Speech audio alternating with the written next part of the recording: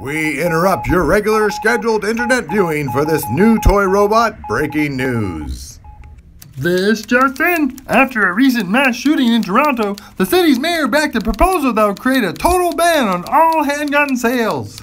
Quoting the mayor John Tory, "Why does anyone in this city need to have a gun at all?" The city's motion, which passed 41-4, calls on Prime Minister Justin Trudeau's government to outlaw the sale of handguns and handgun ammunition. Obviously, Canada's gun lobbies have zero control of the government's officials in Toronto. We now return you to your regular scheduled programming.